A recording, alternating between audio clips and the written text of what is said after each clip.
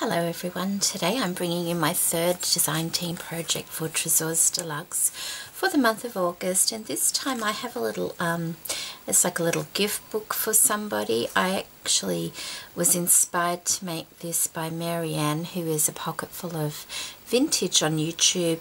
About a year ago, well probably before Christmas last year, she made a book, and I think it was the gift pack book. I have it in my favourites and I revisited it the other day and I thought, yes, it's such a lovely idea. Although this is not the same as what she's done, I was inspired by her video. So I'll put a link to that in the description box below because it is a lovely idea. Everything in the book that she made can be used. It can come off and be used. That is not the case with mine, but anyway, here we go. I've used all the beautiful laces and trims from Tresors Deluxe.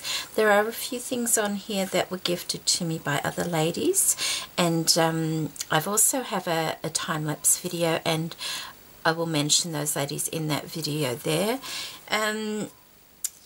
Yeah, most of these laces I've just dipped in coffee just to give it a more vintage feel. I took apart the little roses from Tresors Deluxe and made little flowers out of them and entered some bling, and these little white flowers in the middle, they're from the flower sprays of Tresors Deluxe. I've added bits of tulle, and the actual lace covering the book itself is a top that I found at a thrift store, and this is just a little bit of elastic acting as a side belly band. So I will insert a couple of close-up photos because it's easier to see it in detail.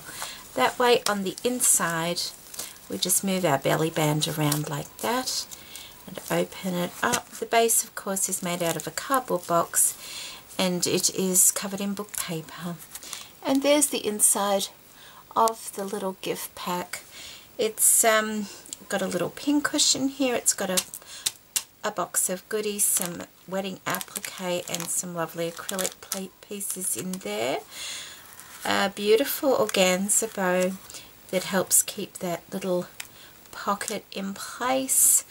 So yeah, that's basically it. The only thing I would do different if I do it again would be I would give it more depth, because I love the size of it, I love the width of it, but the depth could have been more generous, you know, up to here, because that way you can fit a bit more in it. And if you're going to go to the time to make something like this, it's nice to be able to fill it a little bit more. But I would just show you, in here I have, this is just a mint tin. In here I just have lots of different kinds of goodies for making stick pins and you know, dangles and charms and bits to use on projects and things like that. So there's quite a lot in there. I won't take it all out because it takes you know, it takes a while to get back in. I'll just stretch that out and put it back in there. This little part here is done with a beautiful little pearl drop trim from Tresors Deluxe that I've just hung in there. In the video itself you'll notice that I used a sparkle in the middle here, but I just found it had too much dimension when I closed it, and that little bit extra made all the difference. So I just what's that? So I just changed it for a little bead in the center there. And there we go, that's the inside.